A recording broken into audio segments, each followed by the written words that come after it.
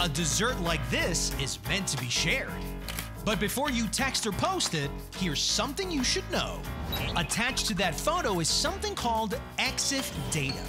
Little bits of information that can include the time and date the photo was taken, the make and model of your phone, your camera settings, and often where the photo was taken, down to the exact GPS coordinates.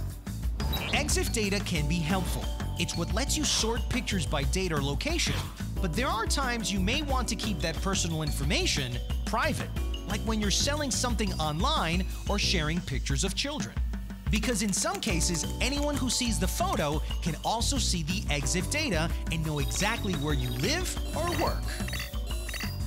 Some social media companies say when you upload your photos, they collect the Exif data. Good news is, they say they remove it before pictures are posted online.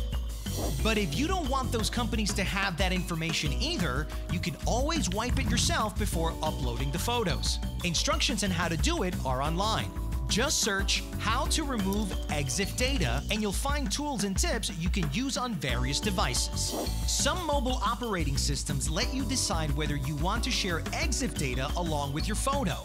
And there are also some free apps and websites you can use that will strip out the Exif data from photos for you.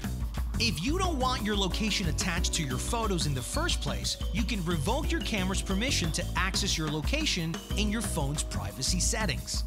But for pictures you've already taken, you can take screenshots and send or share them instead. Screenshots don't capture Exif data. And now that you have the inside scoop on Exif data, you can churn out those photos without compromising your digital privacy.